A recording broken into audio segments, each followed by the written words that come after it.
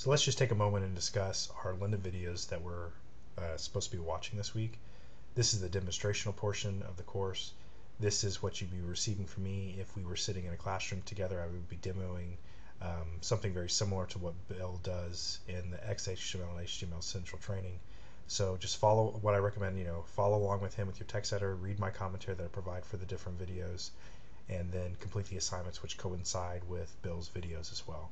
So I would highly encourage you to watch these if you haven't been, because this is really what I believe that you need to watch to be successful in this course. I mean, just learning from the book is fine, but having someone actually demo for you using Notepad++ will really help you be successful. So I encourage you to watch, download the template files, work with the template files, pause, try edit his code, do other things with it, explore, and then ask the class if you have questions. This week we're not watching as many videos as we've watched the previous 2 weeks, so take a little bit of a breather. But then again, the concepts of or essentially the things that we're getting into with CSS is a little bit more in depth. It takes a little bit more brain power, so to speak. They're a little bit more complex. So this week we're finally getting into learning about tables, and we're starting to get into CSS. One of the favorite things about this course, as well as your book, is that it integrates CSS pretty much from the start.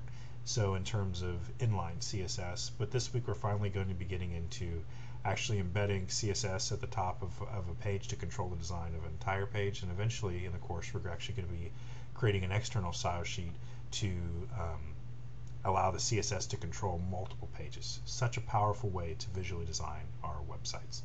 So anyway, so how do we get to these resources? I'm just going to go ahead and quickly show you how to do that again. You're going to click on the informational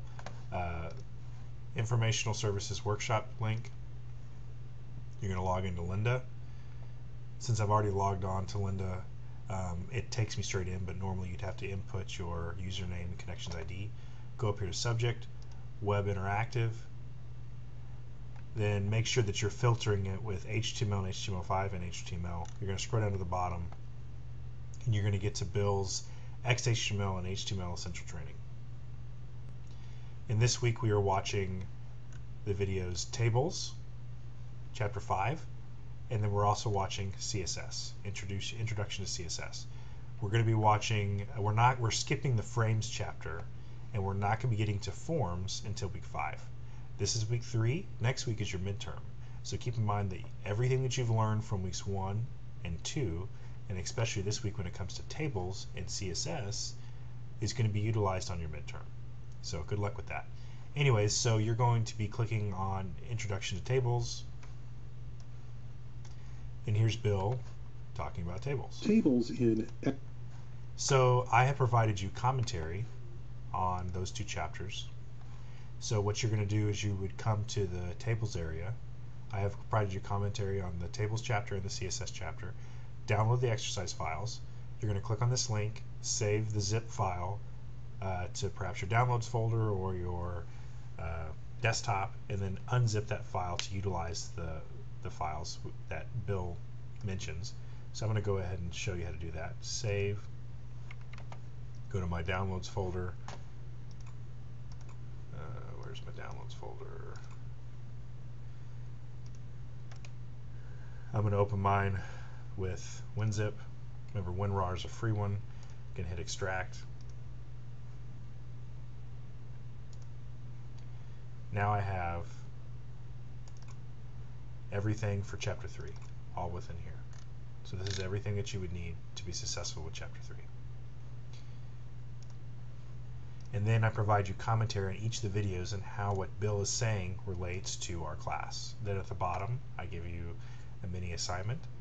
For one, I'm asking you to first pat yourself on the back because we're now to this point in the course, and at least if you're reading this, you've stuck with me. Because I know that the course is kind of heavy at the beginning, but I'm promising you it's going to lighten up, but we're really going to start focusing on our term projects. And that's what these assignments help us to do, is to start building pages for our term projects. So here I tell you what you need to do to get ready for your term project, to do this one part of the assignment. You go ahead and do that, and then you can advance and watch Bill's chapter 8. download the files for Chapter 8, watch what he's talking about, and following along with him, but then also review what I'm telling you in terms of what you need to know with those videos. And then you get down here to the bottom that gives you the assignment for that part for that Chapter 8. This week's assignment is only 2 parts, so you complete the first part, you complete the second part, and then you submit it just like we did last week.